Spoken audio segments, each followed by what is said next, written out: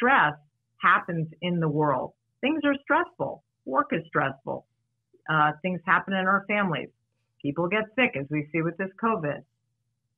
How we respond to that stress matters a lot. We can take that stress and be quite mindful and appropriate and productive in our responding, or we can get anxious in an unproductive way. A small measure of anxiety can serve as either an elbow in the ribs, like, hey self, pay attention. Something's going on here. We don't want things to get out of hand. But if anxiety takes over, it can become paralyzing and stop you from thinking clearly. And if that's happening, it's very, very important to notice that and try to attend to it.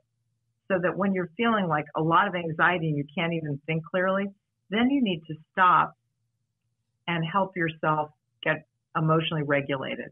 Take some deep breaths. Eat something. Have a cold glass of water. Take a walk around the block. Call a friend. Do some self-care measures to help yourself reorient yourself so that you can think clearly about this stressful event that doesn't have to be anxiety producing in a debilitating way. Again, a small measure of anxiety can help you think about what it is you really need and want to do to address the problem. There are sort of 3 different types of breathing that I recommend. One is breathing in and out to the count of 10 slowly, like you're blowing up a balloon and letting out the air slowly.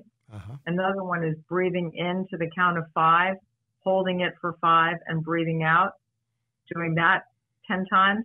And then another one, which is a really odd one, is to breathe in through one nostril and breathe out through the other. So if you're really dysregulated, try doing that. You won't be able to focus on anything else other than that. So you hold that one nostril, then you breathe out through the other nostril. You breathe in through one, breathe out through the other. And if you do that 10 times, you'll be so relaxed.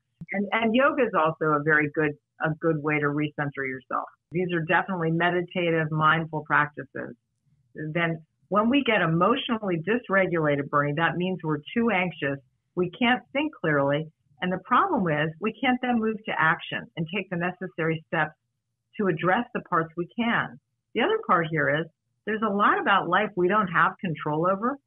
And we have to figure out what can we do something about and what do we just have to manage.